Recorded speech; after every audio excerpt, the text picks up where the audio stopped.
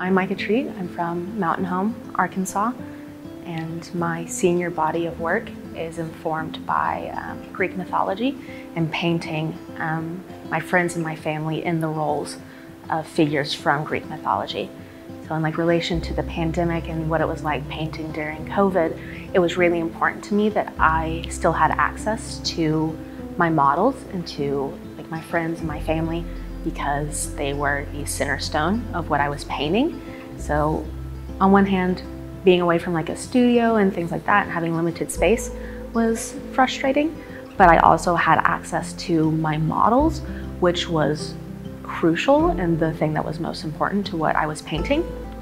My favorite piece would be the Maenads, which is a painting of three figures kind of just laying in a bed surrounded by pillows and blankets. And I wanted to create an environment that was really lush and vibrant with the colors, but also feel really contemporary, because my beginning pieces were more based on classical modes of painting and focusing on drapery and really blatant symbolism.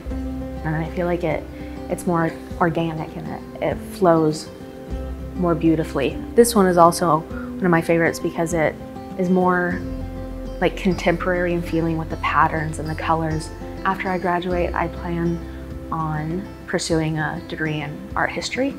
I had thought that kind of after my thesis was done, I would just sweep painting to the side and then just completely focus on art history, because it's something that's also really important to me, one of my main areas of interest.